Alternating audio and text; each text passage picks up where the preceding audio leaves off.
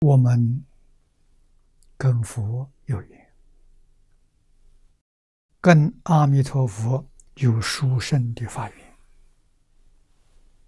为什么？你能信，你能愿，你肯念佛只是我们现前业障太重，对于这个七德法还没搞清楚，所以应该放的还放不下。这些烦恼习气境缘还常常干扰我们，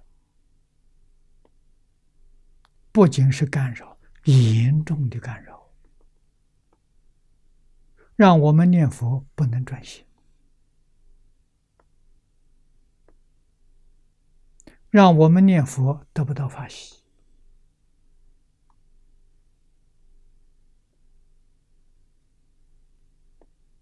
让我们念佛得不到受用。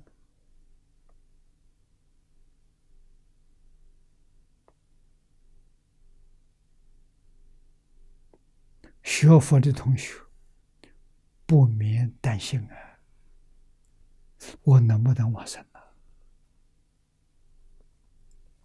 如果不能往生，这一生空过了，感觉到很可惜。怎么忏悔都不知道。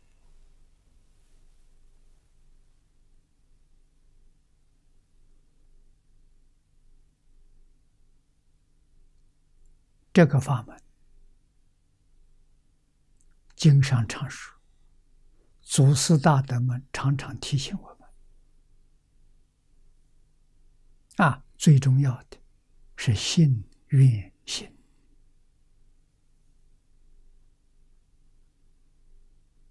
我们的信心不够，信心不够是两个原因，一个是善根不足，另一个是对经教学习的不够。有深厚的善根，那是过去生中的，曾经学过这个法门，现在一接触，就好像遇到亲人一样，能生起善根。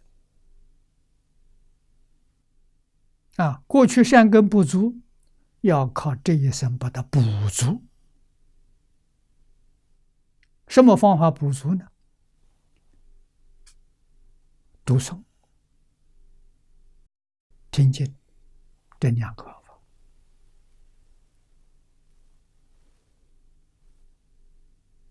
但是都要有真诚恭敬心。印祖所说的一分诚信得一分利益，那个诚信很重要，真诚心、恭敬心，听，一遍一遍的听。现在这个科学也帮上我们忙，我们要善用它。用这个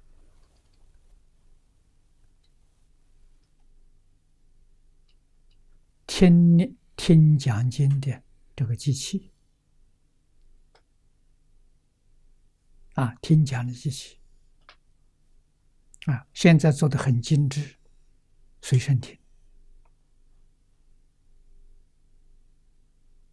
这个经我们从头到尾讲一遍，1200个小时，都在这一个机器上。甚至于我们第一次讲的前年，第二次讲的，都在这个机器上，都做好了。每天听，每天听，把它听清楚。那不听的不听就读经，读经不要读注解，就读经文。一天念个10遍、20遍专念，不求解释，就求定。念经的目的是得念佛三昧，念佛三昧现前了，不定什么缘会开悟，这一悟这经就通了。你的真心真愿就起来了你念佛就有味道了，就法喜充满越念越快乐。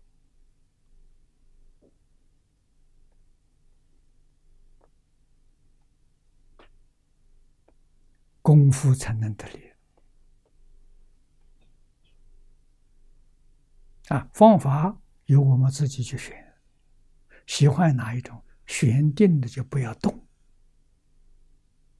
不能今天这个法子，明天再换个法子，那就完了。多少人错就错在这个地方他兴趣很多，今天是听说这个好，明天听说那个好他心不定，散乱，所以最后一事无成，依旧搞六道轮回，这就错了佛法最贵的就是知行一处，要懂得这个道理。其实世间法亦如是，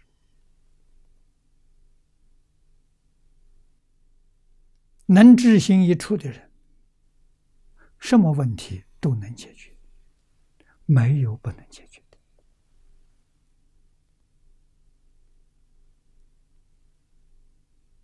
比什么都重要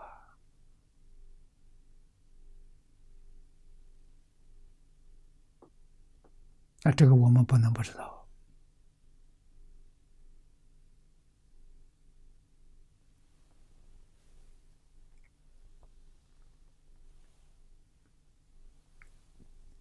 把心住在阿弥陀佛上，住在这一部经上。